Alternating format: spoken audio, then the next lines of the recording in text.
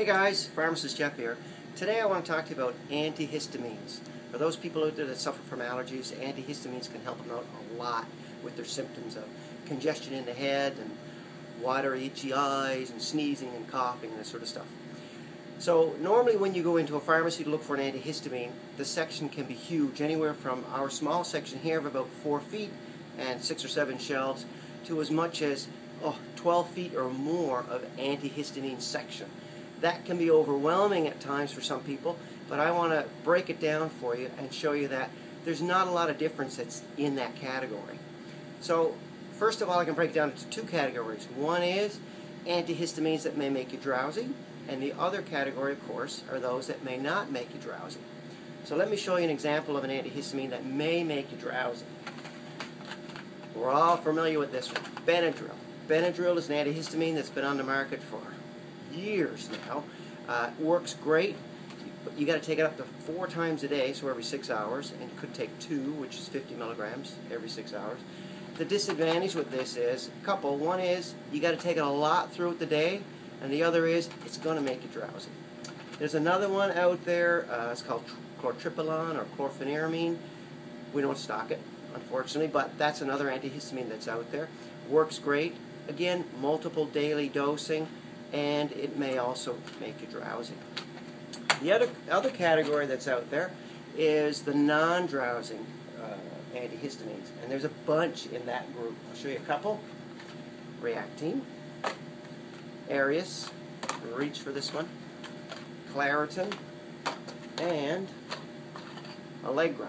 They're all non-drowsy, supposedly, non-drowsy antihistamines, and most you just take once a day.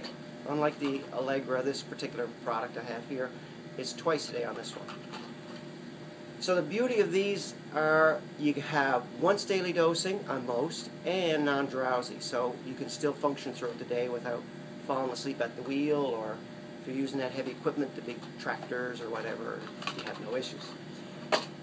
The other neat thing about everything that you see here, here at PharmaChoice we have an Option Plus brand, which is equivalent to the brand names, but significantly less expensive. For example, you have your Arius, and you have our Option Plus desloratadine. You got your Reactine, you got the generic brand, you got your Claritin, the generic brand or store brand, etc. So it can be a little shocking at times when you look at some of the brand name once daily non-drowsy antihistamines, because it can be quite expensive. But our store brand, equally as effective, but a fraction of the price. So look for the store brand there as well. The other thing I wanted to mention with regards to the antihistamines is you have to watch out for some of the products that's got other ingredients in it. Everything that I just showed you, pretty well anyone can take them. There's usually no issues with other medications that you're on. Still check the label or check with us, pharmacists.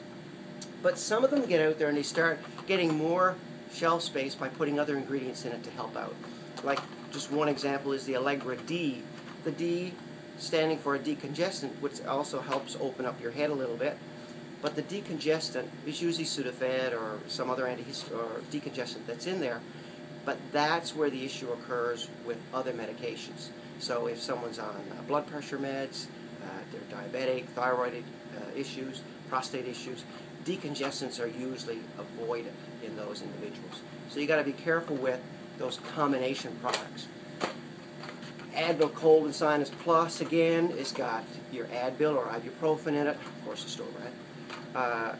It's also got a decongestant and an antihistamine. Again, once you start getting into the products that's got more ingredients in it for multiple symptoms, you may have more of an issue with certain individuals that are on medications, other medications, blood pressure, diabetes, thyroid, etc.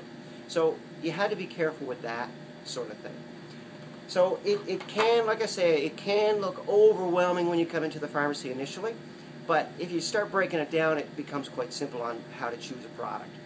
Of course, the simplest way to choose a product is to come see us, either myself, Stephen, or Joanne, the pharmacist here, who can help you pick out a product.